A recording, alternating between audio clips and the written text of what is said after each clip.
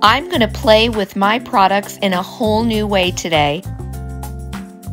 Trying something new just because we can.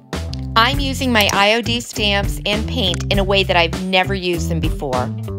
Think about the fact that sometimes it's okay just to try something new and not have it be a project in the end. Like something you're gonna hang on your wall, or I mean, it's great if it is, but I've really been enjoying exploring so many different new techniques and using all of our products in different and unexpected ways. This was actually, Megan, do I dare tell them? No. Under here is Megan's barn quilt that she painted. We sanded back her beautiful barn quilt, and then I gave it a quick coat of fusion paint in a light color. I just grabbed an old book that I had up front in the store. I just started tearing out some pages. Started laying a background here with these pages. Oh, some of them, well, I don't even know that you would read this. My friend Sandy sent me a picture a while ago, and I was so intrigued with it. I don't even know what technique was used. I thought, well, I'm gonna try to recreate the look of that because I love the use of negative space. So I am just laying these on. I'm using liquid patina, laying these on the board, and then I'm putting liquid patina over it. For this project, I'm going to experiment with the Sunflower Stamp by IOD.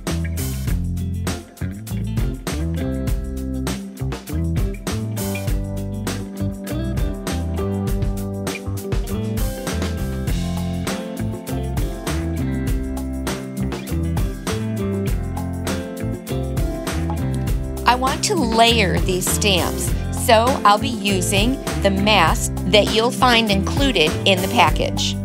Position the mask over the dried ink. Mark these so you know what side is up. Next, apply your stamp onto your project, overlapping the mask. This technique creates a really awesome layered look.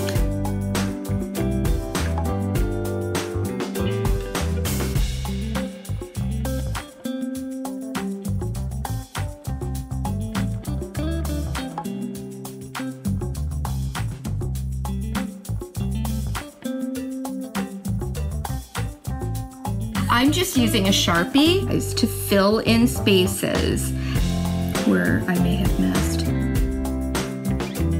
Now I'm going to pull out an assortment of detail brushes and start to paint over the decoupage and around each of the sunflower stamps to create that negative space.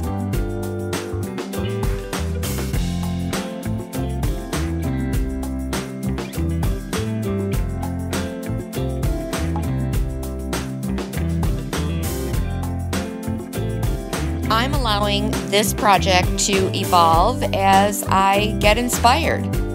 I've pulled out the largest of the sunflower stamps to create a contrast in size, but I'm not going to fill the entire decoupage area with sunflowers. Remember, I want to leave that negative space.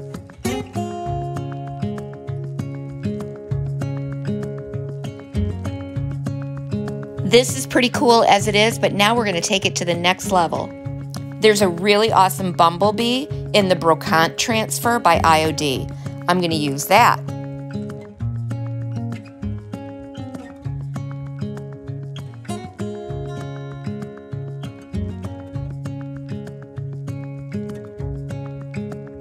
I apply a clear sealer over the entire project. This is the Playful Backgrounds stencil designed by my friend Mara from Vintage Retail Therapy by Mara for JRV Stencils. Using our new Pentart wax paste, I'm randomly stenciling that sweet little honeycomb pattern.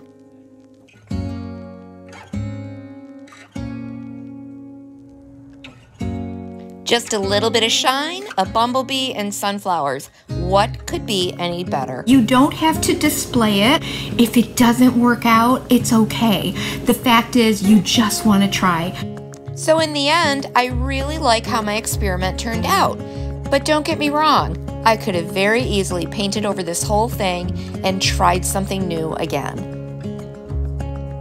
Everything I used today can be found at ellenjgoods.com or at our brick and mortar shop in Medina, New York. If you subscribe to our channel and hit the notification button, you won't miss our next project we do at Ellen J Goods. Well, be careful out there. That's all I got to say. If you happen to be coming my way, maybe we can have coffee.